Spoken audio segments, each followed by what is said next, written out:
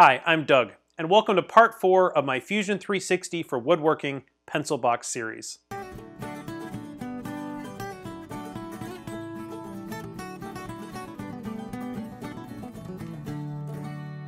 In parts 1 and 2, I showed how to model a pencil box with a sliding lid, and in part 3, I showed how to get photorealistic rendering in Fusion.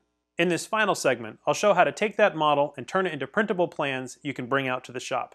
One caveat, if all you need is a simple cut list, I actually won't be covering that in this video. I have, however, provided some information about making a cut list in the description. If you'd like to follow along with this video, feel free to download the model from the link in the description. Let's get started. Let's start our drawing by detailing the sides of the box and then the bottom. So I'm going to start with just the box here, and I'll right click and I'll choose Create Drawing. Now once you do that, you're going to be presented with a number of choices. The very first time we do this, we're going to make sure this says Create New, which is the default. We'll leave this alone. I don't have a printer this large, so I'll choose 11 by 8.5, which is a landscape 8.5 by 11 piece of paper, and I'll click OK. Give this a second.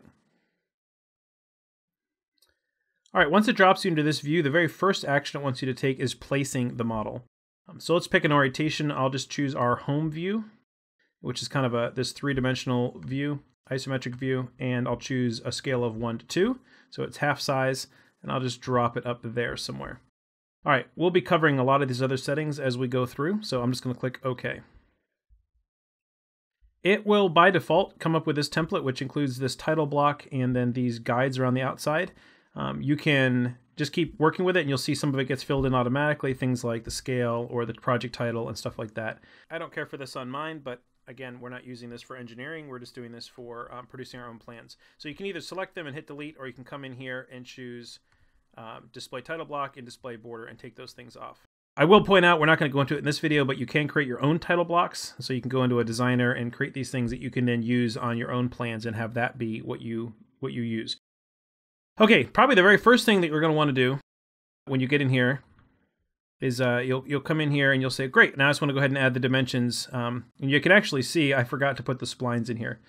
So I can turn those back on just by checking that right there. So that those are filled in now. But the very first thing we want to do is actually add dimensions to this to show that this is 2 inches, that this is 8.5 inches. And I'm going to let you down and tell you that Fusion can't do that, or at least not do it well. It's going to want to use 2D drawings for all of the dimensioning, and it will not let you use an isometric view like this. If you choose the dimension tool and try to come in here and set one, it will either give you a warning that it can't do it, or it will give you this, which if you click on here, first of all, the lines come out kind of all askew, and you'll really quickly realize that 6.94 is not the length of your box. I'm just going to go ahead and select that and delete that, and we'll start kind of using Fusion the way it was expected to be used, but I know that's a bit of a disappointment for me. Maybe they'll add that in the future, who knows. So to add a two-dimensional drawing, I can start either back in our 3D model, or I can start here in the plans. So before we get much further, let's go ahead and save these.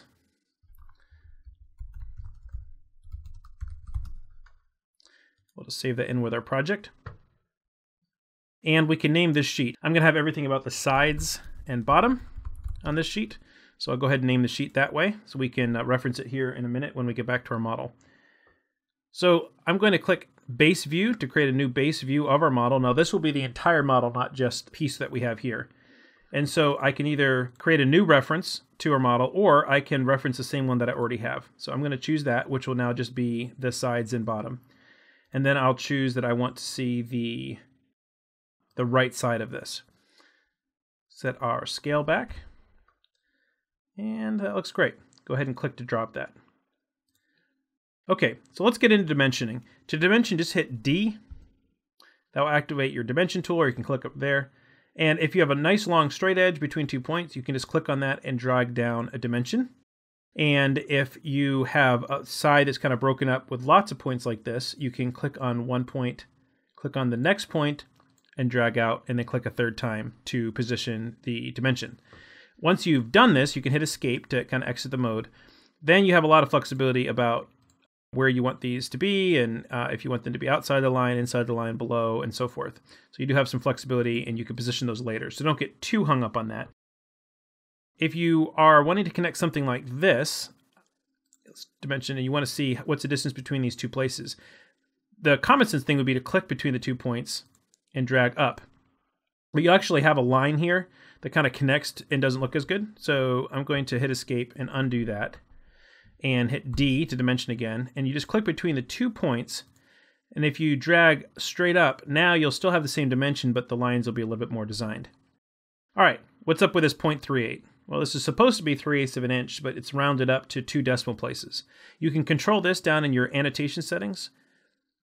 You can choose between decimal or fractional, and then you can choose what your precision is. So if I chose this as the precision, then it would actually show me that it's 0.375. If I switch this to fractional, I can then choose in fractions how precise I'd like to be. Do I want to be precise to the closest 16th or the 32nd and so forth? As a woodworker, we'll probably most of the time be close to the 32nd, maybe 1/64th. I'll set it to the closest 32nd and for this project. Now we've already added some of our dimensions here. Maybe we need an overall height, so we can go ahead and add that one. Again, we'd click on the 2 points and drag out to see what that is. Okay, hitting escape again. Now let's go ahead and add some more drawings for this. We'll need a top view, a bottom view, and then the right and the left, which will end up being the back of our box and the front of our box. So instead of creating another base view, we'll create a projected view. And we'll click on the view that we have and then just drag up. If we drag up, we're going to be going to the top of the piece. If we drag down, we'll be going to the bottom of the piece. I know the walnut's kind of making this hard to see, but it will make sense in a minute. So I'll click once here, click once here, off to the right, and I'm going to give myself a little bit more room for some dimensions, and I'll put this way off here. If you wanted to, you can also get 3D views, kind of projected views off of this, depending on which angle you're coming in, but we don't want that. We'll just hit enter to complete that. And now we have these views. If I come in here and click on the middle box and start to move, you'll see it's going to keep them all aligned unless we intentionally break that alignment. Let's do a few more dimensions before we jump into measuring the splines here. So I'm going to hit D. Go ahead and show us that this width is 2 inches. And then I want to show the difference here. So I can click on this line on the left, the line on the right, and then it'll show me that that is an 1/8 inch in there. And that's going to be our rabbit there on the bottom. Okay, let's look at the splines over here. Now, we could measure using, I'm still in the dimension mode, so I could click from here to here and show that this is 7/16, and then maybe again from here to here and show that that is 5/8. I'll hit escape, and then I can come in here and drag that down there. I think this is going to be too small to do that. Well, I can try it, but you can see how it puts those lines together. So this would be one way to dimension this. But instead of that, I'm going to delete that. It might be nicer for me to show, because if you remember when we modeled this, we actually modeled from the center line on these splines. So it might be nice to show what the distance is from the middle to here. So to do that, we'll use the center line tool. And we click on 2 lines, and it will draw a line between the 2 lines, showing you the center. So in this case, this has drawn these lines in between our splines. So go back to our dimension tool, and now I can pick a point down here, and I can pick this line and show that this is a 1/2 inch. And then I can do the same thing again. Pick this line, drag it out, and show that that is a 1 1/4. And that gives us those dimensions to the center. And then someone would line their saw cut up right here, centered on that line. We might want to know what our kerf is here. Hit escape. And again, these kind of show up wherever, and so you can end up rearranging them however you see fit. Okay, so we've got some dimensions here. Let's just click this one to fit it back to the window. Let's go ahead and add the bottom of the box over here. So to do that, I'll show you the other method of adding another piece to a drawing. So I'm going to come down here and select the bottom and click Create Drawing. And this time I don't want to create new. I want to add to the pencil box. And I also don't want to create a new sheet. I want to add to the sides and bottom because that's what we're working on. So I'll click OK. It'll take us back to our drawing. This time I want top, and I still want 1 to 2. Now, you'll see that this is rotated differently because of the way we projected off of this side panel. It gave us this orientation. And now when we're placing directly, it's showing us kind of top view. So to rotate, we just click on the rotate tool, click on a point, click again, hit OK. And now I can position this down here. Now this is kind of unclear because it's just a box. So here's where we can use either text by clicking here and typing what that is, or in this case, I'll just use a leader. So I'll click on this line and type box bottom. Let me go ahead and zoom in on this.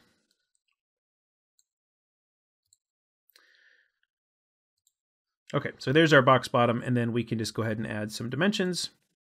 Let's say between here and here is going to be 8 1/4, and then I can just drag that off to the side. Okay, so now we've got our dimensions for our box bottom. I think the only other thing I'm going to add right now is a title on the page. So I'll click to add text. Lots of clicks. Click, click, and this will be sides and bottom. And I'll just pick the font I normally use here. You might be thrown by this, and it's showing you the font in height as opposed to point size like we traditionally think of it. In this case, I'll just choose 1/4 and hit OK. So just be sure to save as we move ahead. So now let's work on modeling the lid and the top. So we'll come back over here to Pencil Box. We'll go ahead and right click and say Create Drawing. Again, add to the Pencil Box plans. This time we will let it create a new sheet and hit OK. So now we have 2 sheets in here. Switch this to top. This is all old hat by now.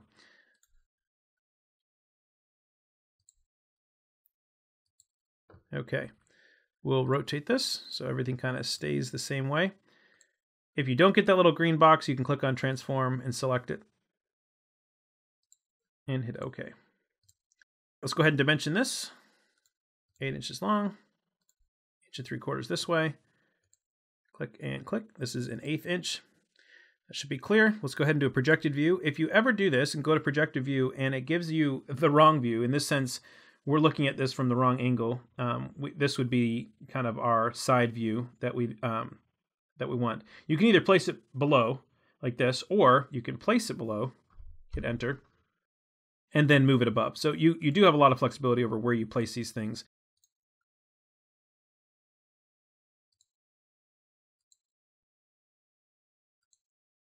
Let's go ahead and add our 3D drawing up here to match what we have on the previous page. So I'll flip back to our 3D drawing, select the top and the thumb grip, right click, create new drawing. Pencil Box plans this time. Oh, we need to name this sheet, so we'll do that when we get over there. Name that sheet 1. Choose the home view so we get the same angle. Choose 1, 2. Drop that right there. All right, we're going to actually see something here, and this will kind of help us explain a little bit more about that previous panel we just had open. Let me, while I'm remembering it, rename this to lid and thumb grip and hit enter. Okay, you can see our thumb grip does not have a lot of detail. The lid does, but not the thumb grip. So if we double click on this, we can change our settings. If I wanted this to be shaded with color, I could click that and we'd actually have our wood tones. We'll leave it here on the visible edges style. But tangent edges is going to be what we want to change to see more detail here on the thumb grip. So let me zoom in. If I choose shortened, the lines will not continue the whole way around, but they will show you the contour there. And what I generally choose here is full length, which lets the lines continue the whole way to the edge. But that's a preference thing, and that's your choice on how you'd like that to look. Let's add a 1-to-1 view of the thumb grip, and we'll go ahead and add that right here in this section. Create drawing. Pencil Box plans, lid and thumb grip, hit OK. We want the top view. Because this is small enough in relation to the page, it's defaulting it to 1-to-1 scale, which is fine, but we'll want to call that out so it's clear that this one is a different scale than the rest of the drawing. So go ahead and click there, hit OK. Double click again, come back in and turn on the tangent edges so we actually see our design. And for some reason, this thumb grip, when I insert it, even in practicing this, it defaults to the visible and hidden edges, and I'm not sure why. But you can switch it back here if that happens to you. Let's go ahead and rotate it so it matches kind of the way we've been doing everything else. Okay. Put that here. And we'll use a projected view to give us the side view of this. All right. So enter. All right, we might want to go ahead and mention that this is 1-to-1, so we'll go ahead and add some text up here. It says thumb grip actual size.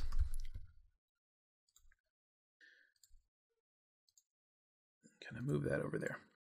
Let's go ahead and add dimensions. So just the normal dimension tool, if you zoom in and get close to a radius, you can click and actually just pull this out here. Before you place the radius, you can right click and choose diameter if you want that instead, but I'm going to leave mine on radius and then just click to place the positioning here. While we're thinking of radius, this would be another one here that we could do that too, and just say 1/4 inch radius there. And then this one here has a 1 1/4 radius. All right, that gives us those dimensions. Now keep in mind when you're doing something like this that we've already added all of our curves to it, it's going to be a little harder to dimension because of the shaping. So if we were just to grab off of this long line here, it would only be 2 inches, which is not the total width. So just make sure when you're doing this that you grab from the widest point so it's clear what the size is. This is 2 1/16, and then we'll grab from here to here and show that it's 1 inch. That should be the dimensions we need there. You could potentially also kind of give the measurement from here to where the curve starts, which is 1/2 inch.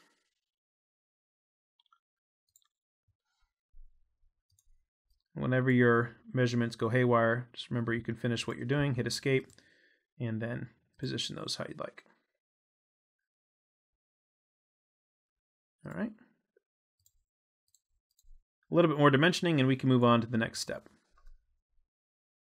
Overall width, I'm going to grab from the widest point here over to this point, drag not at an angle because that's going to give us that linear measurement. Instead, we want to pull over here. That's 1 inch. Let's get some other measurements in here from this point to this point. That is 1/4 inch thickness. And let's see what the dimension is from here to here. 1330 seconds. That's a very specific measurement. We have an option at this point. The measurement is actually 1330 seconds, or very close to it. It's being rounded to the closest 32nd. We can either leave it like this and have someone try to pull this exact measurement out, or you can choose, you'll know for your model, but you can choose, maybe in this case, it's not as essential. So if you want, you can double click on it. And here under primary precision, you can drop this particular precision down a little bit. So in this case, to the closest 1/16, which will give it 7/16. We need one more dimension, which is from down here to the top. And this one, believe it or not, was the most tricky to figure out. Because of the way this curve sets up, if you grab the dimension, click down here, and then try to grab anywhere close, it's going to jump you over to that point here. So even if I click and drag, you'll see the line is set to intersect with this dot, not with the top. So I'm going to hit escape and undo that. So you select on the bottom line, and before clicking on the top line, right click, and you actually have all of these options here on kind of how to snap and find what we're looking for. Now, by trial and error, you can try endpoint or midpoint or intersection. You can try these different things. The one we actually are looking for in this case is quadrant. And that will let us select the topmost point there. Now, it will look like it jumps over here, but it actually lines up correctly with the top. So that's now 1/2 inch from the top of this arc down to the bottom. All right, hit escape. Position any of your measurements the way you need to make sure they don't interact with the other lines. If you have one of these lines that are crossing another one, you can click once on the dimension and right click on the line and say add dimension break. It will actually give you a little gap there so the lines don't cross each other. Let's go ahead and add an exploded view of the model here as kind of a summary to see how all the parts fit together. So save where we're at. And now the fun begins. Up here, we've been working in the model workspace. We have jumped over to the render workspace. Now we're going to switch over to animation. Because we're not getting into the animation piece of this, I'm just going to have you slide this timeline back to the stage, which let us set up the scene, and that's really all we're going to play with today. If you do click on all the components here and you choose transform auto explode all levels, you can actually get, depending on your model, this might be pretty close to what you're looking for. This isn't for what we want to do, so I'm not going to actually use it, but I did want to point it out. All right, let's go ahead and minimize the timeline here. All right, we'll just use M for move. So we're going to hit M, click on this left panel. I generally try to slide it one direction and then figure out how far I want it to go. So let's do -2 inches in that direction. And then you can kind of just switch right onto the next thing and find out the angle it's going. All right, so we'll do 2 inches in that direction. Now, you can select two pieces together. In this case, I want to move them together for now. Let's go up 2 inches. And then I want to move just the thumb grip away. And again, it doesn't have to be always 2 inches. You can type that however you want. So I'm going to hit OK. So this brings the last piece, which is I want to move these splines kind of out into each of these corners. This is a problem with how we modeled it, because if we try to move this at this point and we use the move tool, they're all going to move together because they're all one component. So what we need to do is we need to switch back to our modeling workspace, expand this down here where the splines are. We can select these, right click and say create components from bodies, and come back to our animation workspace. So now I can select those independently and move those, which is what I'm looking for. So to make this easy, I'm just going to switch to the top mode. All right, to move these, I'm going to just draw around here, hit M, move them up. Let's see here. Let's do an inch and over an inch. Okay. Drag again, hit M, rinse and repeat here. Go back to home view here. All right, let's see here. How's that look? This isn't perfect. So in this case, you can see how most of this goes together, but some of this is not the best. So you can kind of just play with this at this point now to make sure that all of the parts that you have are visible, and it's kind of clear how they're all going to go together. So I think 2 inches is just a little bit too far to pull all those things out.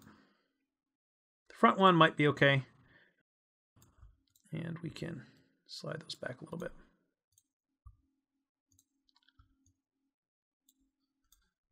There. At this point, you can come up to the file, say New Drawing from Animation. It's going to say which storyboard you want. You can name these if you want to. Again, we'll choose Pencil Box Plans. We're not going to create a new sheet. We want to add this to the lid and thumb grip and hit OK. If you get a version mismatch, just hit OK. It will save and allow this to update. And now we can go ahead and place this exploded view. I am going to let this one be shaded and make sure our tangent edges are on so we actually see the shape of what we're doing, and hit OK. And now we have an exploded view of the entire model. Using the techniques I've already covered, you should be able to put together a cover sheet like this one. If you want to insert your logo, use the Insert Image button. At this point, you're ready to go to a PDF. So you can click Output PDF, make sure it says All Sheets. If you want to see it right away, click Open PDF. It'll ask you where to place it. Once you've saved it, you'll see that you actually have your plans here. And so you've got everything here ready to print or email or sell, however you like that to work. Thanks so much for watching. I hope this provided a good overview of some of the drawing tools in Fusion 360. I will mention that if you're going to do extensive layout, you may find it easier to start in Fusion 360 and then do the final layout in a product like Adobe Illustrator or even Inkscape, which is free. If you have any additional questions that I didn't cover in this video, please feel free to leave those in the comments below, and thanks again for watching.